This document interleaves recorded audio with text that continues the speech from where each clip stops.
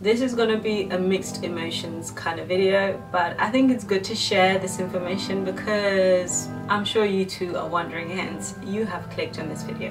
Thank you so much for clicking on this video. I am talking to you about this hydrating cleanser by Cerave. I hated it when I first got it, and now I feel like I'm happy it's finished because I don't know who I thought I was, but I went and bought the 473ml to try it, yet there's a smaller bottle. I don't know, but it took me ages to finish. I didn't want to waste it. I didn't want to throw it away because at some point I felt like I wanted to chuck this thing in the bin, but then we didn't. So if you don't know, or if you're wondering what is this cleanser, so its main focus is hydrating. It's a hydrating cleanser. It's for normal to dry skin, it says on the box. Cerave are very good at getting straight to the point. So there's literally a three-line sentence here, and it says cleanses and hydrates without disrupting the protective skin barrier of the face and body.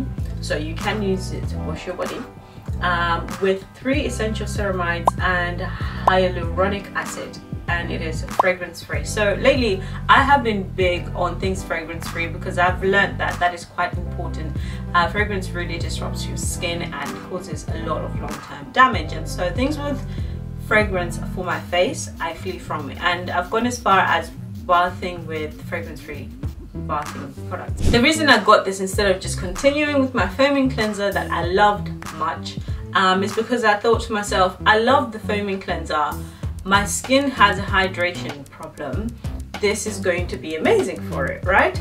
And the major issue I have with this, I think it's simply because it works so differently to what and I think what most people are traditionally used to in terms of what cleansing is.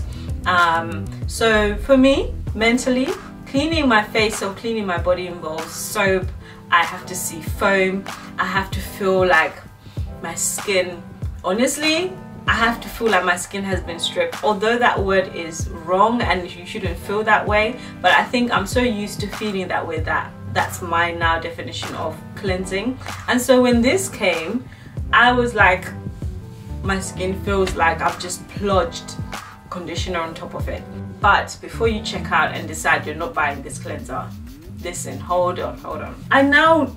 I can see what it does, and I can see that my skin really appreciates it, and I have found a way around the mucky feeling that I'm not quite used to, and I don't think I'll ever get used to it, to be honest, because my skin feels conditioned and I'm not used to that, because it feels as though I can't put other products on top of that feeling.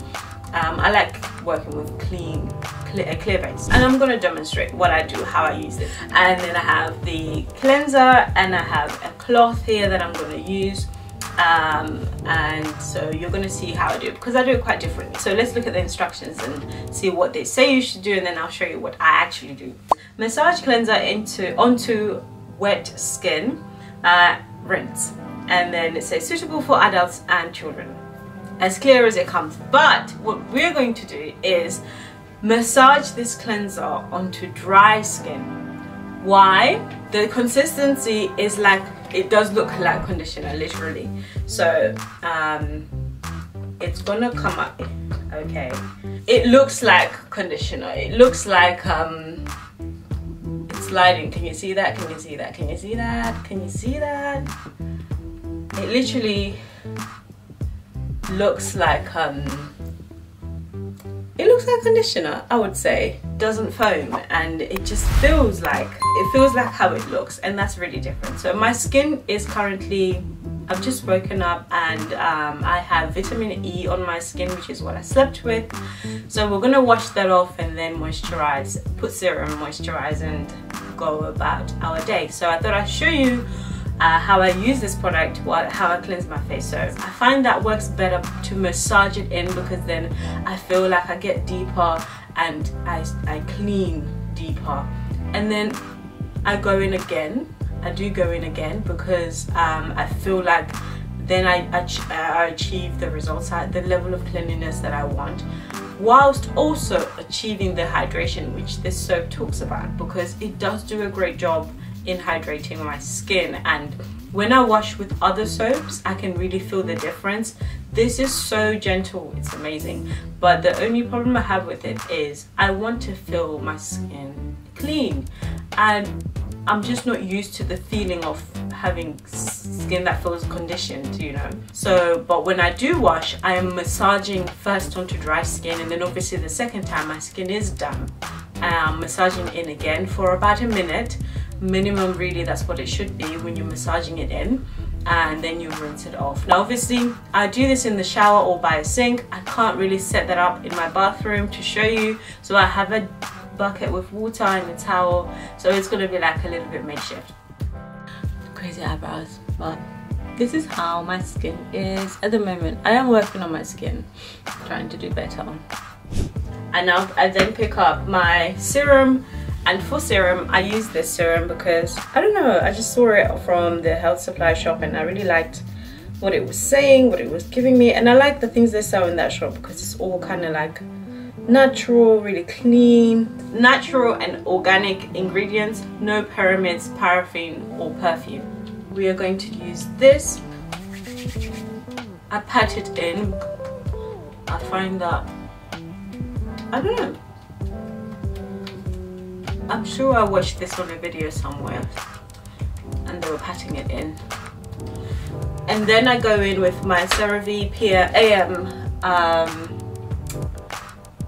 moisturizer lotion.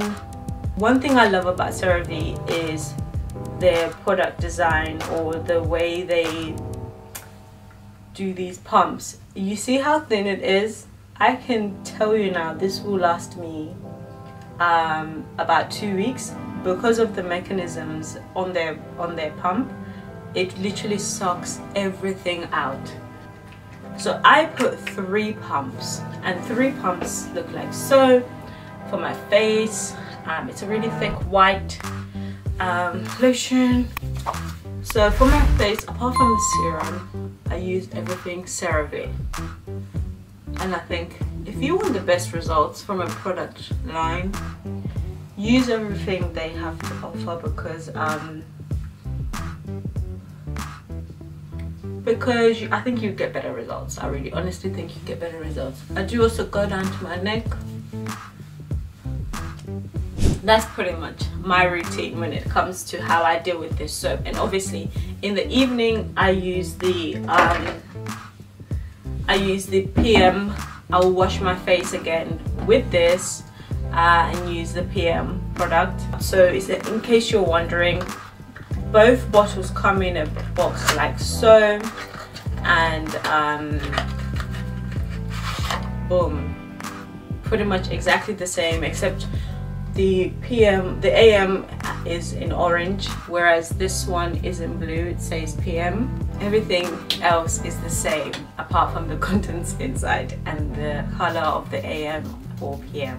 Thank you so much for watching. I hope this has helped you if you are like indecisive about whether to get this soap. I think if you have an issue with hydration and if you have dry skin, I think it's good. It's just that this technique that I use for washing, how to wash, and I wash on dry skin with this product, I think that cleans deeper, because you start to get a little bit of resistance towards the end when there is when there's less water in the product. And doing it twice as well is like extra.